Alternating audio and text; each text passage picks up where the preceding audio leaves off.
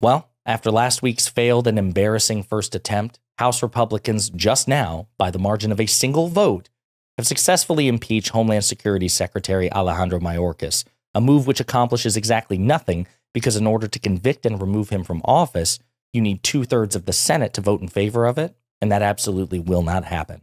But before we unpack all that, if you end up liking this video and you want to support the channel, please be sure to hit the like, subscribe, and alert buttons before you go. I greatly appreciate it. All right, friends, so first things first, I know I look and sound rough, but I've been sick for the past 5 days. I hope you'll be very patient with me.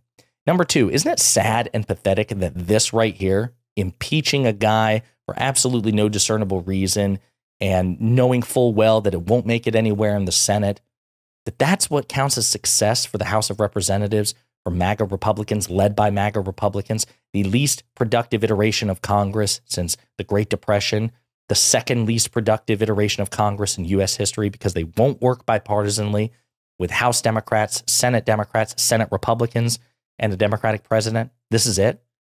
Well, believe it or not, they're really happy about this. They think this is something that you can hear in the hoots and the hollers and the back clapping. I want to play a couple of clips just to show you how happy Republicans are to have accomplished exactly nothing. On this vote, the yeas are 214 and the nays are 213. The resolution is adopted. Yeah, man. Can't wait for this to die an ugly death in the Senate. And that's exactly what's going to happen. And yet, Mike Johnson in this clip right here,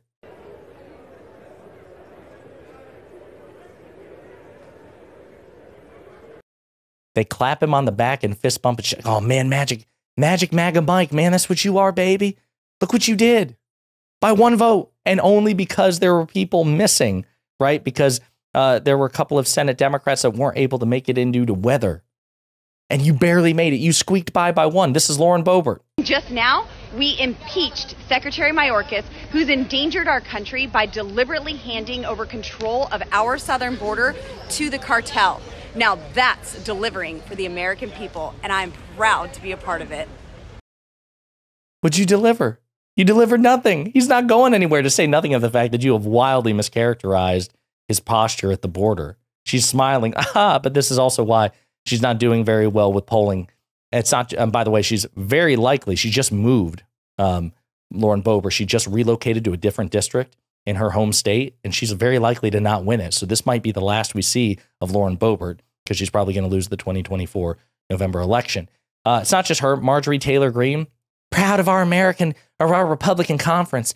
We're working together to stand with the American people to hold Secretary Mayorkas accountable for this blatant violation of our border laws. Tonight we voted to impeach Mayorkas. Again, they're so happy. But as Jared Moskowitz points out, the only thing this accomplished is the editing of his Wikipedia page referring to Mayorkas, because again, he's not going anywhere. As a matter of fact, though, because this was done on a partisan basis, I want to remind you of what the current Republican Speaker of the House had to say about party line impeachment votes. This is what he had to say. The founding fathers, the founders of this country, warned against single-party impeachments, and they had a very specific reason for warning us against that. They said that it would be bitterly divisive, perhaps irreparably divisive for the country. Then why would you do that? Why would you have a partisan, a single-party impeachment? Oh, wait, that was when it was about the impeachment of Donald Trump. Then, single-party impeachments, those are unacceptable. But when you go to impeach a Democrat, that's different. This is Tom McClintock, a Republican congressman who voted against impeaching Mayorkas both times. Newsmax is not happy about it. All right, we'll leave it right there. Congressman Tom McClintock, this will or vote again. Are you sticking by your guns on this, or could you be swayed? Well, the Constitution has not changed since last week, so neither will my vote. There it is. There it is. I mean, you can tell he's furious. But McClintock's position is it's unconstitutional to impeach Secretary Mayorkas for what is largely a policy dispute. They don't believe that he has adequately enforced border policies. Now, let's just take that at face value. Question is that an impeachable offense? Well, it should say something that not only certain Republican congresspeople agree that it's not an impeachable offense. Conservative lawyers like Alan Dershowitz, who defended Donald Trump during at least one of his impeachments, defended Trump. This is what he had to say about impeaching Mayorkas. Short of that, Well, but Alan, what about this dereliction of duty at the open border? I mean, what do you think should be done there? You're saying drop the impeachment of Alejandro Mayorkas?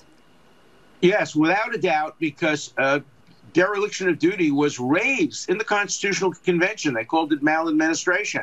And James Madison said, no, we can't have that as a ground for impeachment. You can have hearings. You can abolish the office. You can do a great many things. The one thing you can't do is abuse the impeachment power. So according to Dershowitz, who defended Trump, it's an abuse of the impeachment power to try to impeach Mayorkas for this. And again, he's not alone. Jonathan Turley, the guy who that guy who Republicans will bring in for just about anything. He's like their go-to, their one constitutional expert. This is what he had to say. Mayorkas, while the House does have a tiny little majority of Republicans, the Senate's not going to pass it. They're not going to get 2/3 majority. No, they're not. But the thing is, look, I don't fault the House. If they have a basis for impeachment, regardless what the other House does, they have an obligation to proceed. I just don't believe that they have a cognizable basis here for impeachment. They don't have a cognizable basis for impeachment. I mean, again, to get somebody like Jonathan Turley, who bends over backwards to try to justify anything Republicans want to do, for him to so blatantly say that, I mean, it's a pretty weak case if that's the case. Here's a Republican strategist weighing in prior to the vote about what the vote might mean and what might it symbolize and convey to the American people. And in addition to this, Susan, House Republicans are going to try again to impeach DHS Secretary Alejandro Mayorkas. This time they actually think they have the votes because Steve Scalise is back. If it passes, of course, it's dead on arrival in the Senate. And, of course, if it fails, it's an even bigger embarrassment, arguably, for the House. So what are they doing here? That's a really good question. Right now, it looks like they could have the votes. But we know from what happened last week is that the majority, the speaker, does not know how to count. And that's why it went down. But I actually think bringing down Mayorkas will show just how ridiculous the House is acting. They're trying to impeach someone who's trying to improve our border security. We could disagree by the means, but there was a bipartisan deal on the table. And Republican members of the House, some of them said, no, we don't think that this is, worth our time. So now they're trying to impeach Mayorkas, which is just ridiculous. It is ridiculous because, again, while they were trying to impeach him, he was working with them on a bipartisan but largely conservative border bill, which effectively gave Republicans the vast majority of the things they demanded. Republicans, even then, and certainly in the Senate, said, "The guys, this is the best deal we're ever going to get because Democrats won't vote for such a conservative deal if a Republican's in office." And by the way, nor should they, because again, this is a very conservative bill. But because Donald Trump wanted to run on the issue, Republicans couldn't accept it. They couldn't take yes for an answer. And so, again, they, settled for this pointless virtue signaling of politics because, again, Alejandro Mayorkas will indeed remain the Secretary of Homeland Security unless he resigns or unless President Biden fires him until Biden leaves office. So this isn't going to work. Speaking of President Biden, Ian Sams, one of the president's spokespeople, issued this statement. This is from President Biden. History will not look kindly on House Republicans for their blatant act of unconstitutional partisanship that's targeted an honorable public servant in order to play petty political games.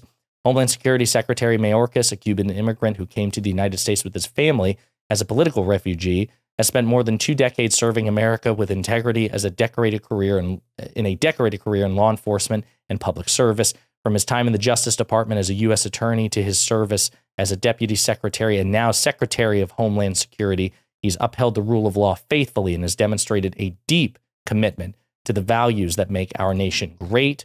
The impeachment already failed once on a bipartisan vote. Instead of staging political stunts like this, Republicans with genuine concerns about the border should want Congress to deliver more border resources and stronger border security. Sadly, the same Republicans pushing the baseless impeachment are rejecting bipartisan plans Secretary Mayorkas and others in my administration have worked hard on to strengthen border security at this very moment, reversing from years of their own demands to pass stronger border bills. Giving up on real solutions right when they are needed most in order to play politics is not what the American people expect from their leaders. Congress needs to act to give me, Secretary Mayorkas, and my administration the tools and resources needed to address the situation at the border. The House also needs to pass the Senate's national security supplemental right away. We will continue pursuing real solutions to the challenges of Americans face, and House Republicans have to decide whether to join us in solving the problem or keep playing games at the border. Yeah, simply put, again, Mayorkas isn't going anywhere at all.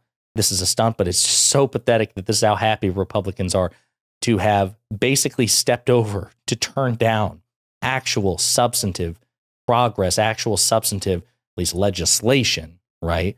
And many of which, has their priorities, the legislation in question. They would rather spend political capital in an election here on a stunt, which absolutely will not work. And now it's up to you and I and Democrats and the president to make them pay for it politically. Let me know what you think in the comments.